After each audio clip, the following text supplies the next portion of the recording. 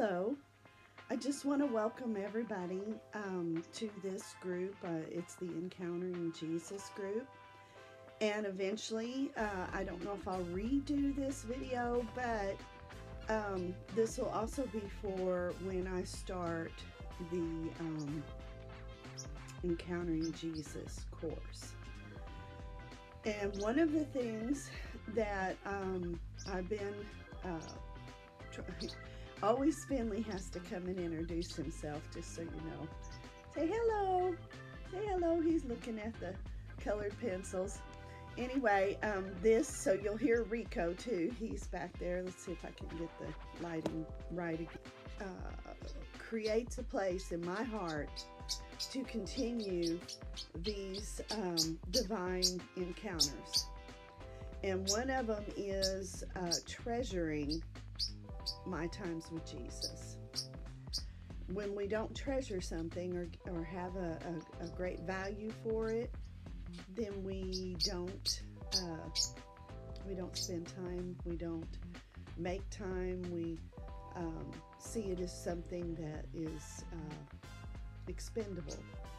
And so I want to teach you about journaling. And it's so funny because I'd already been talking to a friend of mine about how I may do some prophetic painting type teaching. Anyway, I have started my journaling today, and one of the things that I am seeing is that most of us commune with Jesus at different times through the day. When we sit to eat, we pray. When we go for a walk, there'll be just the centering in and focusing on Him.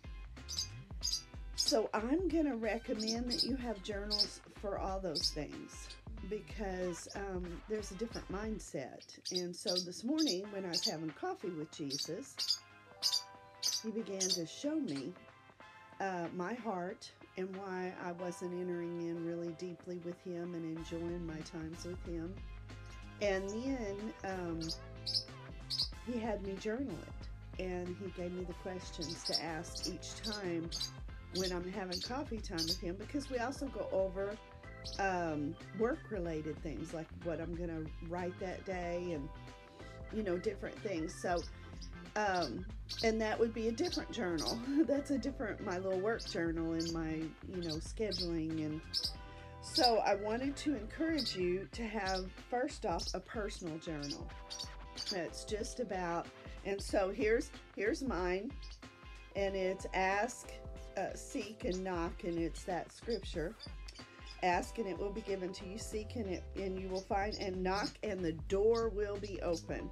And we're going to be talking a lot about doors too, I think, because of the Revelations 3:20. So my first day, when He showed me how to do this, and this is really the pattern for what we're going to do. So I want to encourage you, go ahead, get your colored pencils. This is going to help you whether you go through my e-course or not. I want to make this first part in Encountering Jesus for everybody. It's a public group. Yes, you have to answer questions to get in, and but I still want to be releasing stuff for everybody. It's not about the money for me, but the course will cost like I guess maybe $10 a month, and you get pretty much 7 days of content every week. So it's a full month. And so anyhow, let's back to the journal. So you've got your colored pencils, and this is going to be a time for you to take what Jesus gives you and write it down. So here's what happened with me this morning. So He begins to speak to me because I'm not having my times. Every morning I wake up and I'm like, Jesus, I'm not valuing you enough. I'm so busy all the time. And yes, I'm doing His work, but I'm also just busy, and I'm finding things to do that just aren't as productive. But that's not His point. His point for me was, anytime you don't think you're doing enough, you always feel guilt, and then the unworthiness comes, and then you pull away and you don't allow yourself to enjoy. And so that's what happened when I was in my heavenly place. I noticed Jesus was doing something, and I said, well, what are you doing? And he said, I'm making caramel taffy for the kids to make caramel apples. And caramel apples are my favorite. And so, and he wadded up a little bite, and he gave it to me, and I couldn't taste it. And then he tried again, I still couldn't taste it. And then he's like, well, let's put it on a piece of apple. And he got a green apple, a slice of green apple, and he put it on there and some nuts. And I still couldn't taste it. And I'm like, what is up with this? Because I still hadn't figured out what he was showing me. But oftentimes, Jesus will speak something, and our hearts and minds don't catch it. Because, if we're more in our head than our heart, we'll listen with our intellect, and we will make assumptions about what we think we hear. That is absolutely human nature. We saw it with Eve. She was not a bad person. We know there was no sin even before she sinned. I mean, yes, the enemy was there to tempt her, but she wouldn't have been temptable, if that's a word, if she had not been willing to do this, of allowing her thoughts to lead instead of her heart. Because in her heart, she would have known that God the Father was the most loving, wonderful person in the universe, and she could trust what he said. But at any rate, this is where we are. And so he first spoke to me what he wanted me to understand about my heart and how I was not entering in, and that's why I was struggling to have my times with him, and the guilt just keeps multiplying, because every day I don't enter in and really enjoy him and be a part of things, then it just makes me feel worse. So then he tries to get me to eat the caramel apple, and I can't taste. And now I'm feeling really bad. I'm like, oh, I'm so bad now, and I neglected you so much that I can't even enter into taste. And then that's when he brought it. He does this where he is laying like several ways of getting you to get it. But see, the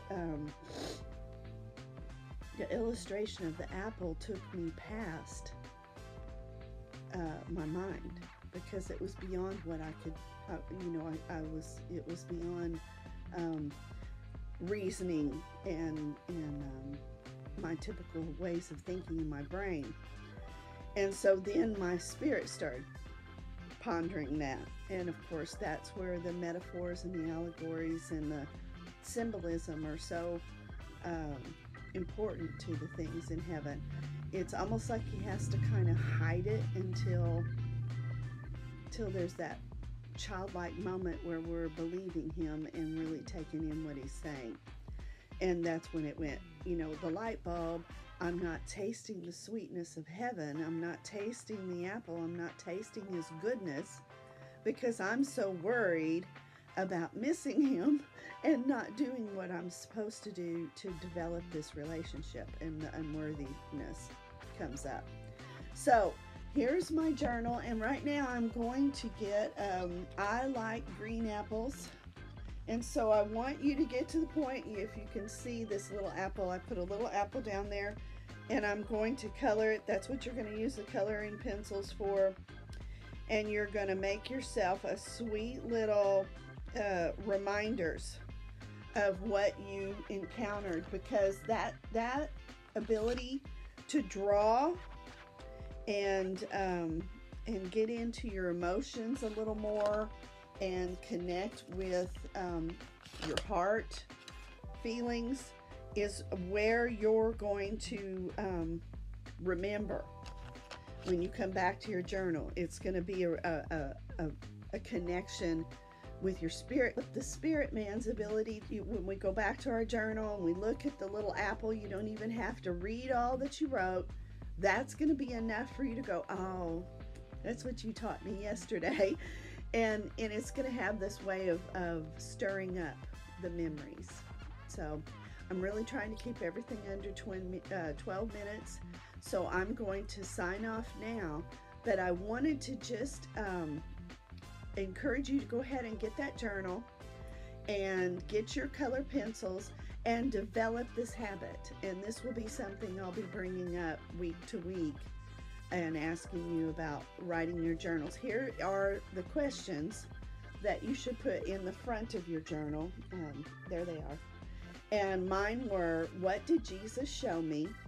How did it make me feel? That's question 2.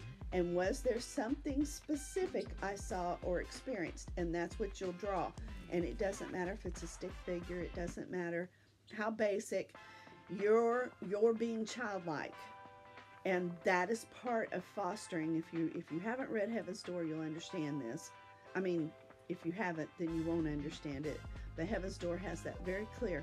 We have to come like a child, because when we're born again, our spirit man's like a baby.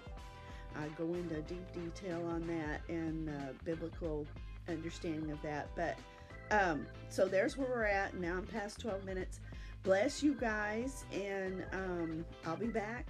So you guys begin to meet with Jesus, and even if it's just as something you see in nature or whatever, just go ahead and jot down what you think he's saying.